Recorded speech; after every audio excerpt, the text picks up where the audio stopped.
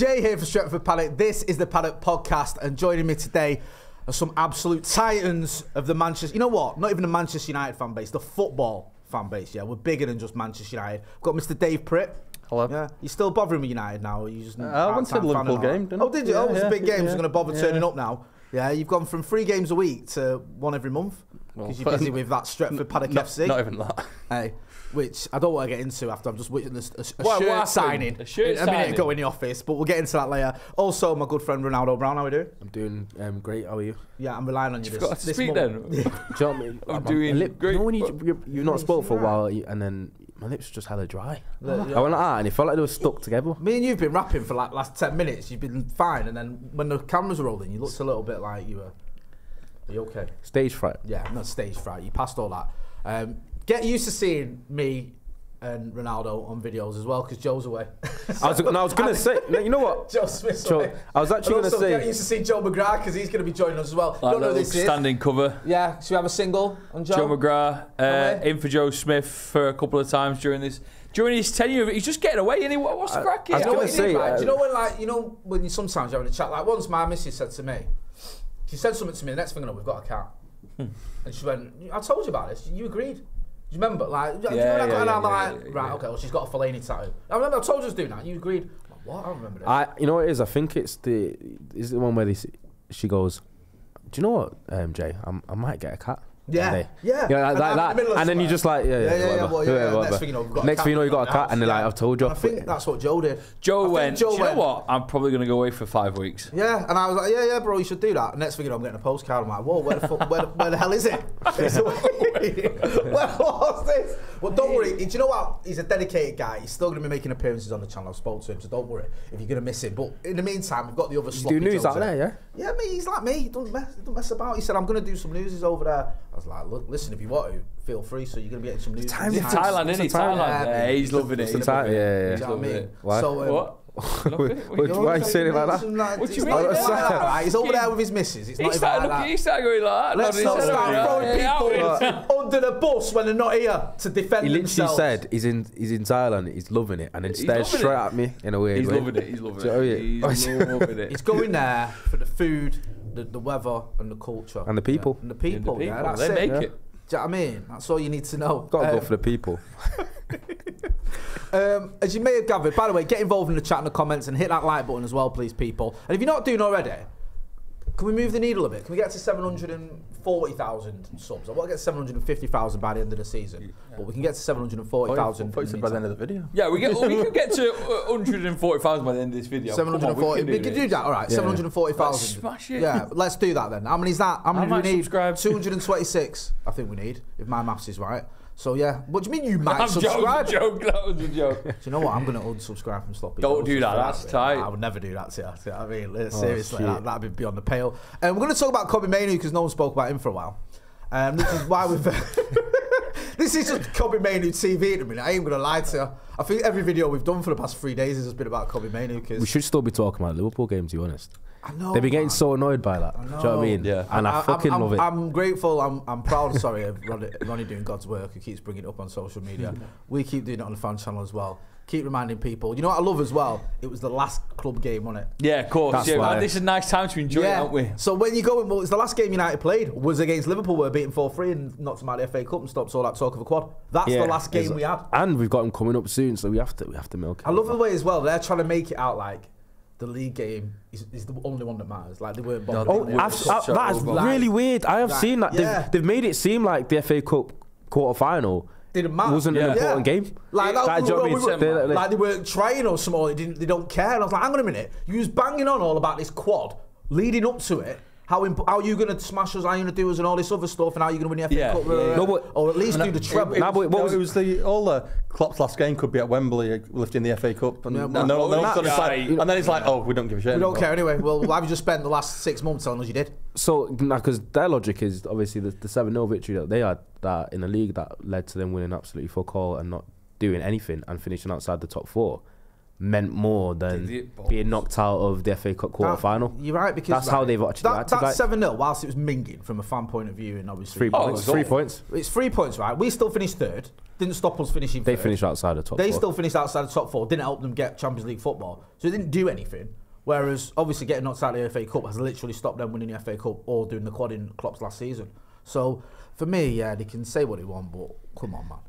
Yeah, it's a good one, isn't it? Because, like you say, if Klopp finishes by just having a Carabao Cup, you know, the great managers in the world, they finish high, top of the Premier League. Look at the way Sir Alex bowed out. And you know, hands around the gorgeous Premier League trophy. If it's just the Carabao Cup for Klopp, then because energy drink cup. When we called it when we. To be fair, he did say in his interview when he's going out, he's run out of energy. So. Oh, nice. See, there you go. You see, so he's won that trophy. People in the chat in the comments. Phobos Taco Man says #butter him up. If you don't know what that is about one of the greatest puns in the history of Stretford Paddock. Santa Notch says #awesome hen. What's that? What does that mean? Oh, yeah, that was his other one. That was the other. This is a puns that Ethan did. Oh. He did. What was it? Awesome. What was the reference? Osserman. So he did the pun awesome hen with a picture of a hen as well. Ah, yeah. Just to sort of. He's clever, Ethan. I don't like it. I don't like it. I don't like that. I can see the clever side, but I don't like it. He's clever. But his call on the Kobbie one was Kobbie Mainoo might be signing a new deal or something, wasn't it? Yeah. And it was calling on the Kobbie, butter him up. That was the pun. That's bad. I prefer that one. He did a De Jong one where he used the wrong picture of De Jong on purpose, and then we called him over to troll him, and then he changed it. So it was obviously a thing. So he made me and Joe look stupid, which I'm not happy about. So, could it be money maneuver? Money manoeuvre, there you go. There's one for the file. Kyle Chester says, we have possibly our strongest academy in years and the youth reviews have dried up. Come on, Mr. Pritt, up your game. Yeah, Mr. Pritt, why isn't all youth review? I don't watch the youth games, come on. It's because you got a knock on the door. Wow. Honestly, it's been, what is this? 7 minutes into the podcast and Ronnie just accuses Dave Pritt of the worst thing imaginable. Oh my God. I can't believe what I'm hearing. You got a knock on the door on a live as well. We can't do it out. This one. Listen, he didn't get a knock on the door, right? Let's just get this one thing straight. Bang!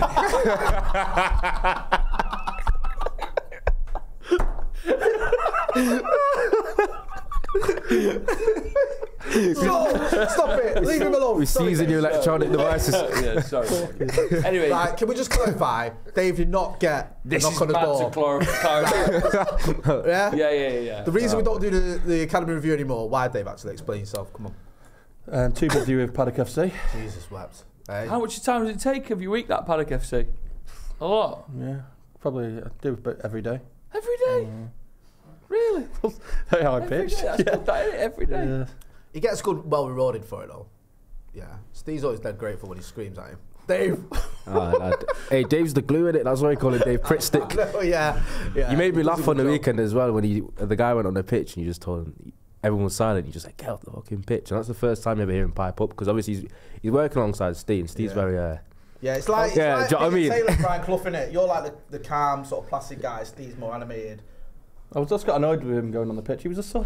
He'd been subbed off, limped off. He kept doing it as well. Then our 18-year-old goalkeeper got what he needed to the end. Yeah. And he comes on the pitch for big bollocks. He's all out. It's hilarious. Mate, it's an adventure, isn't it, watching Paddock FC?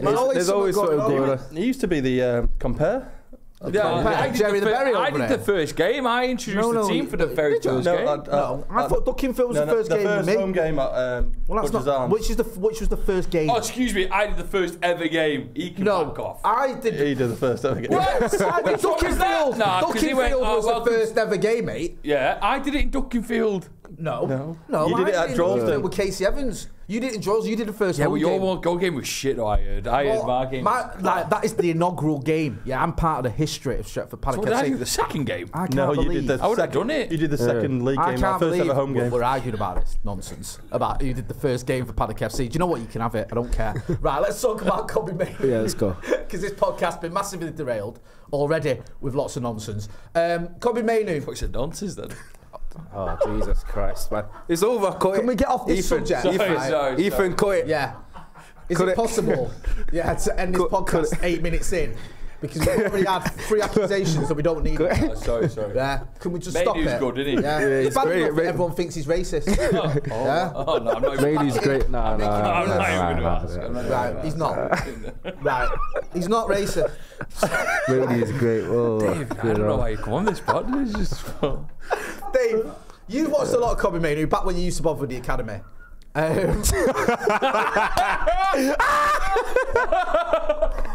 this is great. Dave, talk about Kobbie Mainoo. That's all I'm going to say. How good is it? Don't do that. How good is he? You've been watching him since he was like coming through the academy and all that stuff. Since he was down here. Oh, shut up! Now you're making it seem it. Right, me and Dave. Now Ronnie's gone. This is chaos.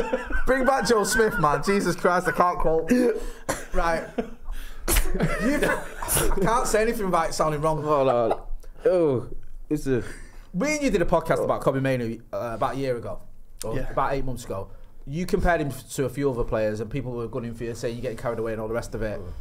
But who did you compare him to, and why? And do you feel justified? There you go. I think in the end I was pressurised into comparing to someone. What do you mean you were pressurised? This is good.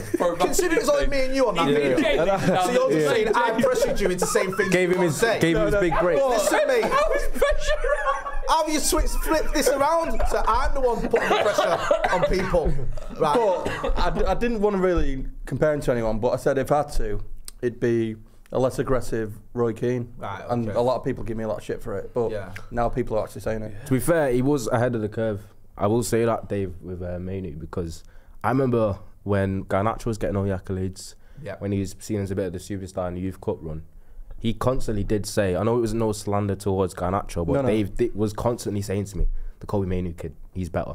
Yeah. You basically said he was the best. I thought Garnacho was great. Obviously, he was scoring all the goals, but Mainoo was the best player on the pitch by far. And he's a little bit younger than his peers, wasn't he? I think he was 16 when he was. I think he was 16 during the Youth Cup run, but I think he got to 17. He was, because when I was looking at it, I think he turned 17 in the April, and the game was in the May or whatever, or the June. Something like that. Yeah, so he just turned 17, where a lot of them, Garnacho and I think McNeil, maybe Hugill and them lot. Yeah, I think Garnacho was. I think he was 17, maybe turned 18. So I think it's a year difference. Yeah. Right, but Kobbie Mainoo's always been sort of a little bit ahead of it. I mean, in terms of his age, he was in the academy team very young. The trouble you've got, right, when you've got a player like Mainoo, I think in the academy, is sometimes when you don't watch the academy week in, week out, like you do, obviously, you did certainly at that time, and from the outside looking in, I was hearing like loads of good things about Zidane. I was hearing loads of good things about Charlie Savage. Then you watch him in pre-season, and you think, well, these guys are mint. Like, surely they deserve a chance. And then when the squads were getting announced, they weren't in the squads, and Mainoo was, and everyone's a bit like, what's going on here? Like, how come, like, we saw Zidane and Charlie Savage in pre-season playing against Liverpool, playing against Crystal Palace, I think, and Villa, good teams, like, obviously it's friendlies, but still.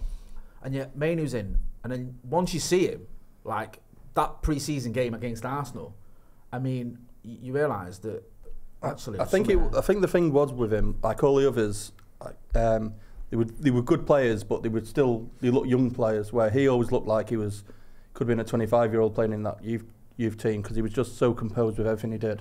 I just think that's what made the massive difference, and I think for me that's what made him stand out. Yeah. What have you made of him, Ronnie? Because obviously he's not just come into the team. It now feels like we're almost reliant on him. Like when he's not around, it's like, oh my God, Mainoo's not there. I think that's partly what's even the most impressive part. It's the fact that usually when you've got an academy prospect or someone that's around the ages of 17, 18 coming into first team football, especially at Premier League calibre of football, you kind of want the environment to be quite stable and the team to be performing in a way where they can be eased in and almost grow into it and be helped. Whereas Mainoo's basically been thrown into like a fire pit of a team that was underperforming, desperately needed a profile of his ilk, has struggling with ball progression, was basically trying to spend 50, 60 million every season, the past couple of seasons, on a midfielder, missed out on De Jong, and he's come in and he's not even just been a bit part player and a bit of a breath of fresh air. He's almost become undroppable in a way as an 18-year-old, and he's provided and added an element that was desperately missing in the middle of the park. And I think it's the fact that he's just looked so unfazed by it all. He's looked composed, he's looked comfortable, he's never looked overawed, and the consistency he showed for someone that young is also very impressive. And I think, honestly, the sky's the limit. And sometimes you don't want to get too ahead of yourselves and too hyped. But the fact is, we've got a huge sample size now. And if anything, his character and his personality that he's shown probably bodes well for his progression, and that he'll constantly get better. Yeah. These little things, like, for me as well, Joe, like Ronnie was saying there, like, you know, his character. You see him, you know, when we've had young players come into the team before, like Marcus Rashford came in at 18, scoring loads of goals. Mason Greenwood, similar thing. Even Garnacho to less degree. You see him and they look like mint on the pitch, whatever, but off the pitch they're a bit quiet, or they do an interview, you can see they're still young. Yeah. With him, I've seen him being interviewed on Sky, and he's just like, even the way he carries himself and talks, it's like he's just a seasoned pro. Yeah, there's level of maturity, like he was always ready to step up. I think what was interesting, because we talked about Garnacho and Mainoo together, is that Garnacho sort of had to be sort of eased into the squad a little bit. Like, I remember not at the start of the season, the end of last season, if you started Garnacho, he could look a bit lost in games. He was really good coming off the bench and then just using his raw talent there to sort of scare defenders in that final third of the game. And it's took him a while, Garnacho, to be able to get on the team sheet and look really comfortable from minute one. And I think he's there now. Whereas Mainoo, you literally threw him on and he was ready. Yeah. Straight away. There was no embedding in. He was like, I can take this game, I'll read it straight away, I'll understand my role, and I'll go with it. To the point where we've signed, obviously, in the past, and they're still in there now, world-class midfielders. And you look at, obviously, Casemiro, and you look at Mason Mount coming back in, and he stands really as your first name on that team sheet. And that's some doing that in the space of, you know, only a season. I think when you write the midfield, he's there straight away. It's not even a season, though. It kind of annoyed me what Southgate said before he put him into the squad, where he said he's only played a handful of games. I think at the time he played over 20 games for United. And that's even with, after the pre-season and being out with injured for, 3 months? Yeah. I remember being in New York. Do you remember watching the game in...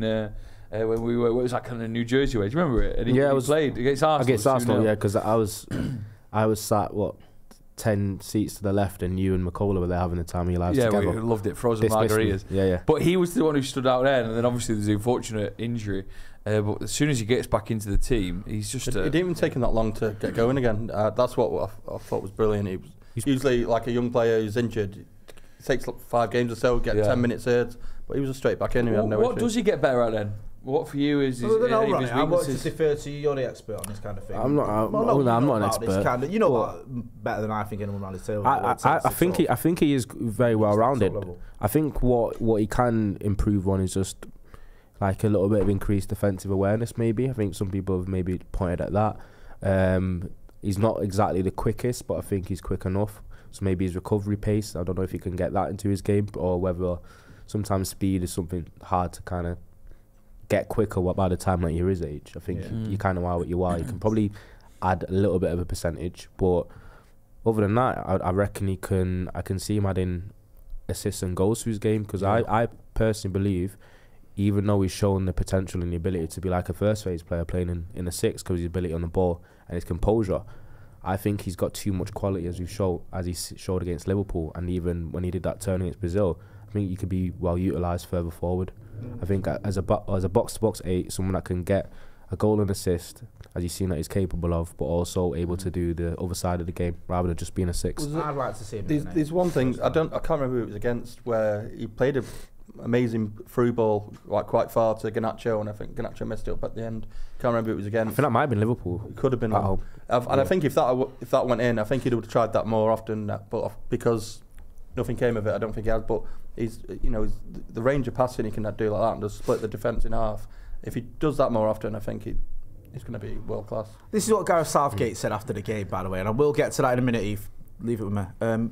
You saw a couple of turns and a couple of really composed moments. That is a bit of an indication of what he might become. I mean, the thing there as well is sometimes it's when you're watching him, it's easy to forget he's only played a couple of dozen games for United, because he's so good, because he's so composed, because he's so mature, and because he's so confident. That's what a lot of rival fans are criticising, because he's only played a couple of dozen games, he's already got stupid. Do you know what I mean? But it's the fact that he actually came onto the pitch and showed glimpses and flashes of why he actually fully belongs there. Yeah, he looked the business, and also the people that were playing in front of him, the likes of Gallagher, etc. Oh, did you watch the England game? If they can play and start for England, why are people more worried about Mainoo coming on and doing more in 5 minutes than him? Yeah, Do you know what I mean? I And they're still thought moaning. I'm not I like get he was a friendly, but he was a like I hard thought watch. Gallagher, Chilwell, even I thought Gordon was okay. I don't Playing think he again, did a lot. it was basically a Brazil/B/C team as well. Do you Yeah, know it what I was mean? like there was some first teams, not the full strength team, and also like obviously. You know, you had the likes of Vinicius Junior, but like Casemiro plays every game for Brazil. You weren't there. Neymar. Do you think he'll start the next I'm season? forgetting him. There's quite a few. I saw the list. It was quite. I can't think of it, but there were quite a lot of there's first quite team a few players. there. But he did when he came on. He just looked assured. I thought Gallagher didn't really have a very good game Yeah, well, the way he came on, do you think he'll get a start off against Belgium. Yeah. I don't know, because I feel like Southgate a little bit. Part of me feels like Southgate almost felt like he had to give him some minutes because because of the everyone speaking about it, everyone raving about him, and he's probably seen him in training and stuff, see how good he is, and then thinking I can't just ignore him. Give him 15 minutes. It felt like it was almost like the bare minimum he had to do. Just give him 15 minutes. And also to get his allegiance to England boxed off. Do you know what I mean? There's a lot of that with debuts as well. Do you know what I mean? Well, you need 5 altogether before you switch. But I think if he's playing for England, can you? Yeah, I'm not. Zaha did it, didn't he? I'm not sure about the Southgate love affair anyway, because there's a lot of people that jump to his defence when, with the England team that he's had, a lot of the games he's won, even in his win percentages and stuff, against teams that he should be winning against. Even the cup runs. Oh, they're all. If you look at the cup runs that England have had, it's against weaker opposition. And I think I see the stats somewhere that he's had 25 matches. Yeah. Against teams in the top 10 in the FIFA rankings, lost a lot. and he's only won 4 of them. It's crazy. I mean, look at the way we went out of the World Cup against France. It's like Southgate, that was a tricky side. Well, that was the first time we had anyone half decent. He's out. Southgate's England against good sides, as in top 10 national sides, the record is abysmal. But because England are quite often playing against subpar teams, and that's whether it's in friendlies or in cup competitions and cup runs, they're inflating his stats. Do you rate Southgate as an England manager? No. Right, that's fair enough. You? No. You what? Is it Steve Cooper? I still do. Listen, shut up, Mate, that was mate. a great clip, that as well. Do you remember when Steve... There was a time, right? There was a time for about 3 or 4 months. It looked like actually not that crazy because Steve Cooper started doing bits at Forest a bit more. It's not his and then fault. Southgate, he's got a terrible board if he keeps finding players that he don't want. He's managed Ronaldo. Yeah, exactly. So you know how good he is. Exactly. You rate him though, don't you? Nah, he's a good gaffer. Yeah. What about you? Do you rate Gareth Southgate? I don't really. I mean, some people praise his man management skills in a way, and I think that he can obviously get a team ready for a sort of a big occasion, but then when it really comes up against good opposition, it crumbles. Do you know what? He has to win the Euros this summer because he's got the best squad. As it, do you think? Unbelievable. You know what? There's France though, isn't there? Striker in Europe. I'll push back on that. You know why I push back on this? I think there's 2 reasons why England fail, especially in this instance. Southgate isn't the greatest manager either, but I also think that it could be controversial, but I think a lot of people, and I think most people, actually overrate a lot of the England players. Okay. I think... You've been told. Do you know what I mean? No, honest to God. Harry Kane's currently top. Let him finish and then you can come back in. Let me land. Like I'm, let me land. What's the name on Fiona Bruce? Yeah, let me land. I think... It's question time. England do have a few world-class players, right? Yeah. But so do every single top side within, obviously, the FIFA rankings. Yeah. And I think a lot of the players that are below that are a little bit overrated because you see them week in, week out. And the thing is, because I will watch England play against friendlies against other teams, and I'll look at 3, 4 or 5 of them, the players on the opposition team, and they look technically better, tactically better than the players in England's squad, and then I feel like I don't see the gap in games when I'm watching England field their first 11 against a lot of the other teams that we might believe there is. So I just kind of think there's a bit of Southgate's probably underachieved slightly with the team and the talent, but I also think fans, especially Premier League fans, have overrated some of the England players as well. Both those things can be true though. Like they're not mutually exclusive. You can think Southgate's underachieved, but also that some of the players he's got are slightly overrated, or the team in general is slightly overrated. I think it's easy because you watch them week in, week out, and they play in the Premier League that you don't see in other leagues and other teams that kind of accumulate over national sides. You think that certain players are probably a little bit better than they are when they're actually compared or playing alongside the world greats, which is national football, which is the best players for each nation. Rory Jennings, who obviously does the club in Macca, I absolutely love Rory. He tweeted after the game, this is more like a sort of a reasoned sort of analysis of Southgate and his tenure. Oh, he hates him. He put, this is basically at full time. The man is a wimp in the job because he will dance to any tune the FA demand and say verbatim what the sponsors want to hear. It's not about football with him. If it was, he'd be lucky to manage Boreham Wood. A gutless man and a useless manager should be sacked tonight. And there's more. There's another tweet. Tonight? Yeah, tonight. Saki, I love that. It's a disgrace that Southgate is in charge of this team. The man is a loser and a coward, and it's a pitiful indictment on RFA that they are prepared to sacrifice this amazing collection of players to make sure that they have a spineless company man in charge. Wow. So Rory's not holding back there, but to be fair, he's been consistent, Rory. Can I one last follow-on point is basically my point is, if you put England's first 11 alongside the rest of the top 8 nations, and you did a combined 11 with each side, there won't be that many. There won't be as many English players that make the combined 11. You think? No, I swear they wouldn't. How many do you think? Because like say you do like a Foden, say you do like Bellingham, Stones, Walker. You're just naming players that you think are good, but when you compare them to like France, if you put France's 11 next to England's 11, if you put Portugal's 11 next to England's 11, etc. I'd say for I don't think you'd have as many England players in there. Like I think Kane you could have, but then would you have Foden on the left or Mbappe? Would you have? It's stuff like exactly my point. Like, or would you be like? So who would play up top then? Do you know what I mean? No, like you might. Who's the best striker in Europe?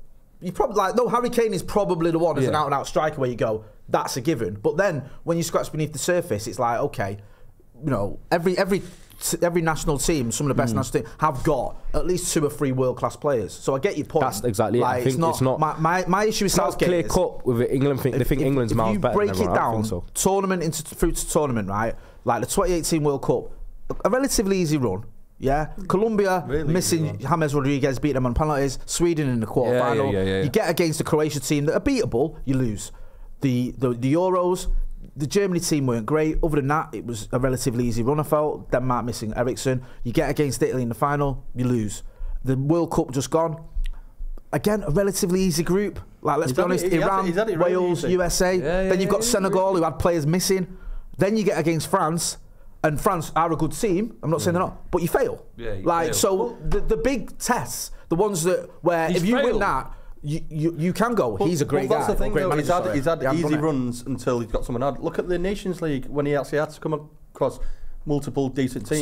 Sorry. Yeah, because he failed massively. Because I think he got relegated. I will get to some comments because everyone's got an opinion on this, and we're going to talk a little bit about England, and also we're going to talk as well about this Premier League Hall of Fame. And Ronnie's been doing God's work on Twitter, just agitating everyone. I was about to put Kobbie Mainoo in it, but I thought. Oh, mate, do you know what? I wish you had. But first of all, right, it's not a bird, it's not a plane, it's the most revolutionary ball trimmer the world has ever seen. This is like the reinvention or the invention even of the wheel, the discovery of fire. This is the biggest leap forward in technology we have ever seen, certainly in below the waist grooming technology, because Manscaped are here, with the Ultra 5.0. Now I know what you're thinking, bro, you can't top the 4.0. The 4.0 was the pinnacle, it was the zenith, it was the top, it was the best you could get. Well, Manscaped dare to dream, and not only do they dare to dream, they fulfill those dreams as well, because they have come out with the Performance Package 5.0. You've got the Ultra 5.0, the lawnmower with the LED spotlight, the multifunctional on-off button, all that good stuff. Yeah, we need all that. And I know what you're thinking, I don't like change, I don't want the things that I used to love going. Well, don't worry, they're still here. You've still got the crop preserver, you've still got the crop toner, you've still got the boxer briefs with the shed travel bag to put all that in. You've got the weed whacker, the ear and nose hair trimmer as well. You've got all that good stuff. Plus you've got 20% off and free shipping using the code DEVILS20. I know it sounds too good to be true, but it's not. So not only can you take part in the biggest sort of revolution you have ever seen in below the waist grooming technology, you can also have the things that you love and know and that you've come to consider part of the family, yeah? Lovely. So check out the link in the description. Use the code DEVILS20, 20% off and free shipping. Go and check out the Performance Package 5.0. Your balls will thank you. And a big thank you to Manscaped for sponsoring this podcast. I want to get into some comments, and then we'll go into Ronnie rattling people. Your lawnmower, do you do your front and your back garden? Yeah, I do everything, mate. It's tailor made for down front there, and back man. garden? Do you know what I mean? Don't worry about that. Barely do the front. Yeah. There you go. Fantastic. Right. Nomad Joe says we really need an in-studio demonstration. No, Nomad Joe, we really don't. Ross Murphy says your balls will thank you. Yes. Right. Did I ask you about Southgate? Did I get your opinion? I don't think I did. No, listen, all I would say is I don't like Southgate. I like the group of players. And I think that a decent manager would find a way to win a trophy using the spine of Kane, Foden and Bellingham. And even to the extent, look, at John Stones is a phenomenal player. I know we've not got a great keeper, but I think a decent manager with a good attacking mind can win with that group of players. He's just not it.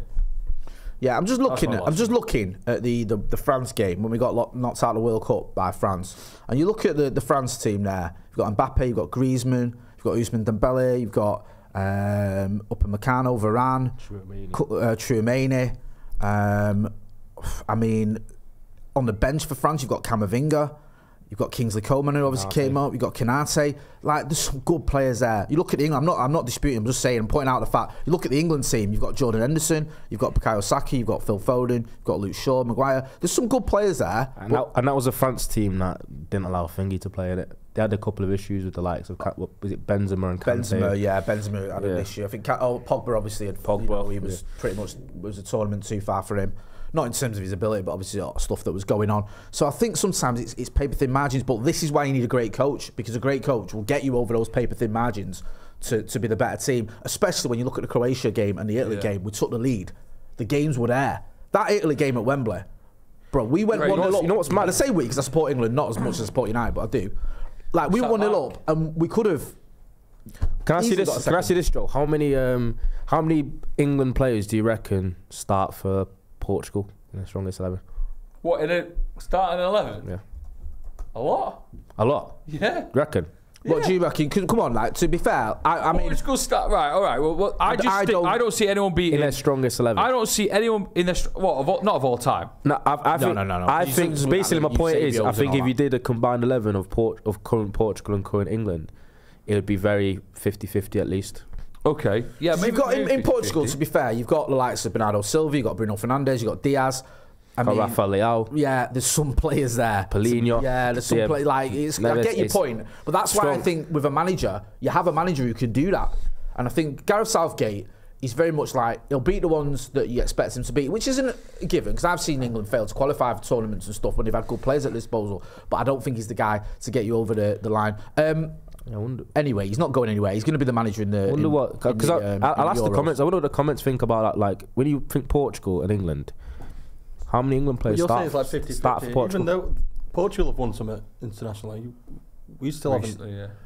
France have won it. France have got all of that World Cup. There is a team there to win some. Yeah, no, I agree. I think there's a team down on some of the because we don't like City. Someone who plays the England squad, just won a treble. Do you know what the problem is as well? The Champions League. No, I hear that. Do you know what the problem is? Kane went to another league. He's now top of the league. I hear all that. And it was like, I feel like as well, we're still trying to get the best out of Phil Foden. Like, I see Phil Foden. Who's the top three? Who are the top three players in City's treble team? The top three players, obviously Haaland's number one. Yeah. I think you do look at what the defence did for City. Okay. Yeah. So either Stones or Walker. Yeah, and then De Bruyne, and De Bruyne, and then so Foden, but Foden, and then Rodri, and then Rodri as well. Foden's still out. So you're telling me that's the problem. No, I'm not hating. You basically said using Foden's prompt as he's just been involved in winning the treble. True. Do you know what I mean? But then again, I'm saying it's arguable whether he was a top 5 player for the team when that won the treble. But he's very world class for them there. And that's what I don't think we've got the best out of Foden for England. I don't. Like in the Euros, that was meant to be his tournament. He didn't really do much. No, he did do. In the World Cup, he didn't really do much. And I'm not saying he's not a good player, because he is. He's mint, unfortunately. But I watch him for City, and I see him tearing teams apart. I watch him for England, and he doesn't do a lot. And I think he does have some games where he does, but I feel like it's a problem Southgate's not fixed. You should be able to get more out of him. For me, exactly. It's still, is he going to play him? He played him on the right, didn't he, the other night? Yeah. He's played him down the middle. He's played him on the left. It's like he's still trying to work out. Sort of Bellingham, he's sort of, he's worked out because Bellingham's just Bellingham, innit? But it's like with Foden, he's like, what do I do with him? How do I get the best out of him? Why, why is Phil Foden not getting more of the ball? That's my only point. What did the comments say? Like, I want to see what they said about. That's my only point. Is a good manager, better than Southgate, would get something out of these players. Yeah. Who do you think good. starts? Some people say don't care about England, right? I get I don't care about England, but I understand that. That's true. Other people say, why are you so hard for Foden? A name I can't really read out. P3QU3TON. Foden is above average, nowhere near your Bales, Neymars or your Hazards. I love people pluralising names as well. Right, anyway, let's talk about England. Right, the Premier League Hall of Fame is out, like Just the nominees, because Ashley Cole has been inducted into the Hall of Fame, which is a load of rubbish anyway. By the way, yeah, I didn't speak this. Yeah, he's been inducted into the Hall of Fame. I'm not saying necessarily doesn't deserve it, but I do feel like, come on. Yeah. No. That was him. What were you saying? No, nothing. Why Nothing. He's not saying anything, and it's certainly not on this podcast. Dave has a conspiracy. Yeah, I know he's not going to share it. Right? You know, we don't encourage him. We do not have the legal team. Right. Who is our legal team, Ethan? It's Steve with Google. Steve McCullough. Good luck with that. McCullough did law at uni. These are the conversations we've had as well. Don't think I'm messing about. Right, so Ronaldo Brown tweeted earlier on today at 6 minutes past 2. Best Premier League 11 of all time, playing a 4-3-3 formation. Yeah, everyone was doing this because of the Hall of Fame stuff. So Roddy's got involved. And he said, in goal, Schmeichel. We'll have words about that later on. Right back, Walker. Centre back, Van Dijk. Centre back, Ferdinand. Left back, Ashley Cole. Central midfield, De Bruyne. Then this is the only thing I want to pull you on. You've got Roy Keane or Vieira, and then you've got Scholes. Left wing, you've got Henry. Right wing, you've got Mo Salah. And striker, you've got Wayne Rooney. Now, obviously, you've also got someone I've blocked replying to you. I don't know who that is. Like people questioning it. People saying like, Stams it should be in there. Ronnie should be in there. Obviously, Ronaldo. I went off. Obviously, people forgetting I'm not the oldest. Like I'm going off How old for are you? What I've seen. 25. Right, good. 25. So the likes of Stam, even Ferdinand, I only saw like only like 1 or 2 good years. I don't think you could comment on Dennis Irwin, could you? Nah, no, never seen Dennis Irwin, never seen Stam. Yeah, which I get. When someone does something like this, right, and when you've done that, I don't blame you for the players you picked. If you don't agree with me, you're 20 years younger than me. Because I was going to go Schmeichel or Czech, but then I thought Czech was good, you know. I thought Schmeichel. I was even going to put Van der Sar because I was because Van der Sar's my most obviously visualised United keeper. But then when I got to the obviously I got a lot of criticism for the Van Dijk one because he's only won 1 Premier League title, but I'm just talking off eye test wise from what I've seen because a lot of the likes of Tony Adams, Stam. Obviously, I've seen Vidic was a shout. Tony Adams. I've never from what I've seen in the modern day era of my eyes, innit? Outside of the fact that Van Dijk hasn't got obviously the winnings and the titles, I think. Obviously, him being a Liverpool player does hurt. I think, but visually, I do really rate him, and I think. Do you know what I think as well? I have a theory, right?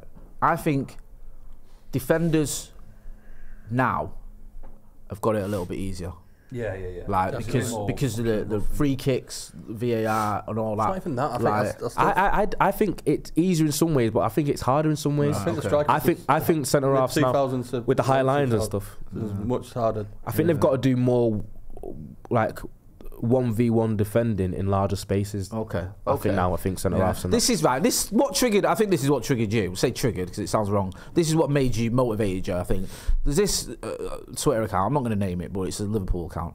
So he's done best Premier League, or they've done best Premier League 11 of all time, 4-3-3, the same formation you chose. That's who I quoted. Yeah. So this says goalkeeper is Alisson Becker, right back is Trent Alexander-Arnold, centre back is John Stones, the other centre back is Virgil van Dijk, left back is Andrew Robertson, central midfield De Bruyne, Vieira, Gerrard, and the front three of Ronaldo, Salah, and Rooney. So they've got 1, 2, 3, 4.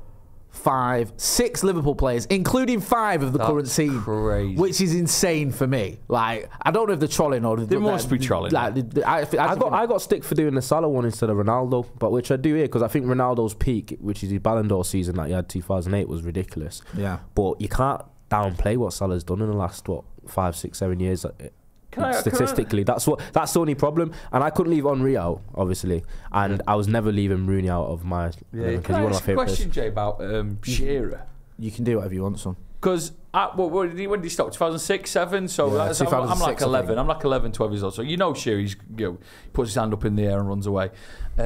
What would he be good in the modern? Would he be? What kind of striker would he be? Would he replace like a Haaland, where he'd be bagging 50 goals a season? Might not be doing much, but obviously steps up, gets the goals, unbelievable. Or would he find it difficult now? No, how quick the game has gone a little bit. I think the thing with someone like Alan Shearer, right? The reason Fergie wanted him, he was like an old school striker in many ways, but he was edging towards the more modern version of a striker that you see. So better with a ball at his feet, could get him behind and hold it up, could do like a bit of everything. Shearer was like that. If you look at him, sort of his last season at Southampton and his first 2 seasons at Blackburn in particular, look at the goals he scored. The different types of goals he scored. Like 25 yards out, getting his head on things. Obviously, the traditional type of striker things, the more sort of extravagant type of goals. He had a little bit of everything. So I think a player like that would fit in any era. I do. I think it's like Eric. Eric was a player that you don't see many strikers like Eric Cantona. You can put Eric Cantona in the Premier League right now, and I'm telling you now, he's banging you every other week. Because I don't like doing the whole like, would he be good this era, would he be good that? You know why? Because I think when you judge players, I think you just got to judge them relative to the era that they played in my opinion, because I think it's unfair when you start doing that, because to be a transcendent player in the 90s, you might not have to have the same level of like physicality and abilities, maybe some parts of the modern game. Yeah. But I think even that, people argue that the game's become a lot more, you can get a lot further just off physicality. Anyway, but in my opinion, I think you judge them off the relative to their era, because for them to be dominant in that era, you've got to give them credit for, because doing the whole, do you know what I mean? Because some people do, in a modern game you wouldn't, but I feel like you can't do that when you're judging players. You've got to give Shearer then the striking position in the all-time, because in his era, he's the best striker there is. Penalty merchant. No, I mean, you could do. Andy Cole. You could do. Andy Cole. I don't think Andy Cole should be in more conversations about. I think he's on the shortlist for the Hall of Fame, and I think he deserves to be on that. I don't know if he'll get the votes, but if you look at any metric you want to use, I think he won 5 titles. He scored 187 goals. Only one of them was a penalty. I know it's only Premier League. Underrated as fuck, isn't it? Massively underrated. And I think if you're looking on the whole as well, he won the Champions League. I know it's just the Premier League, but he won the Champions League, he won a treble, he won other trophies. He went to Blackburn and won a trophy there, which wasn't easy, scoring in the final for them in the League Cup. Like, he broke that record as well when he was at Newcastle, 34 goals in a season, none of them penalties. Wow. And even like we interviewed him and he pointed out, it's like when Haaland broke those records, people said he's broke Shearer's record. Like Andy Cole didn't have exactly the same amount of goals as Alan Shearer. Without penalties as well, which Shearer hadn't done. It's like he just gets forgotten. Not bitter about it. No, but I think with Andy Cole, he's happy in himself. He's happy. He doesn't. Remember when that guy sent for him on Twitter and he said like, "Oh, Darwin Núñez is like Andy Cole. He needs 5 chances to score a goal," and Cole like just replied, because we spoke to him about that, and he said his son pointed it out to him and he went, "What's this nonsense?" And then he just replied. But I think with Andy Cole, he doesn't get his credit he deserves, and I think a lot of it is people who haven't watched him. Maybe looking at some quotes like from Glenn Hoddle, he needs 5 chances to score a goal. It's obviously nonsense, because he scored nearly 200 goals. So you're telling me if he took all his chances, he'd have scored 1,000 goals. That's ridiculous. Just nonsense. And plus, you see Shearer making a hit record. If Andy Cole took all his chances, he would have scored 200 goals in a season. Shut up. That doesn't make any sense. So you just never quite get the credit. And I think a lot of the times with things like the Hall of Fame, you have a certain fan base who will rally around players. So it's like when you've got 5 United players to rally around, it's a bit more difficult than if you've got 1 Liverpool player or 1 Chelsea player or 1 Newcastle player or whatever. I know Andy Cole played for Newcastle, but he's not, he's a United legend rather than just the Newcastle one. So I feel like sometimes the whole Hall of Fame... That argument's been on Twitter with the Ashley Cole one. Chelsea fans versus Arsenal fans trying to claim who's he the Hall of Famer for, really. No, because like Arsenal are saying he won 2 titles with us, Chelsea saying he won a lot more trophies with us in general. Yeah, but it's the Premier League. It's the Premier League. It's not an FA Cup. But is it just on your trophies that you've won? Is it on your performances for them? It's got to be on performances. Performance, ability, everything. Longevity, but that doesn't rule out when you have won a lot of trophies, and you still should be considered, because there's a reason why people are winning trophies. Because they're fucking good. I just feel that for me, Dennis Irwin's got to be in there. Yeah, but we said this upstairs before. It's like there used to be a discussion people forgot about before the Premier League. Now it's like people only remember half the Premier League. Yeah. The early days of the Premier League, no one remembers. I think people like, and I get it, like someone like Ronnie's age ain't going to remember the 92-93 season because he wasn't alive. But like from 93 to almost 2003, almost seems to be forgotten. Yeah. And it's like the Premier League starts on that Arsenal season where they drew 12 times until modern day. Like everyone else, like Cantona to a certain degree, if it wasn't for the fact he's such a hero at United, I think he might get slightly overlooked. The likes of Andy Cole, a lot of his best work, like he's a director. His best games were during the early 90s. Dennis Irwin, Gary Pallister, players like that, who were dominant during that era, winning title after title, doubles and titles and back-to-back titles and 3 in a row, whatever, don't get the flowers that perhaps they deserve. I'm going to go through some comments and then I want your Wallies of the week. So let me know. Jed91 says Andy Cole's song A Belter with Ian Wright's tune. Jordan Simpson says love Andy Cole. Andy Cole, what? Oh, mate, someone chatting nonsense there. Ridwan says left Arsenal, won the Champions League, Premier League, Europa League with Chelsea. Arsenal ain't won none of them since. I thought he was actually talking about Andy Cole. And Andy Cole left Arsenal, didn't he? And just like he was a kid at Arsenal and then went and just smashed it everywhere else. Joe. Wally of the week. We've got a graphic, I think, for that. Kicking about. And it's about obviously the England flag. There you go. And it's about the couple of MPs who for this week who've never supported England in the football decided to do face paints, and I can't remember the exact MP. You saw. I think I retweeted face paint on his face, going supporting England. He's just doing it for a political thing because the flag changed. Fuck off. He's the Wally of the week for me. What was his name? I think I retweeted someone who make a little bit of the people just using that as a little gateway to get attention, wasn't it?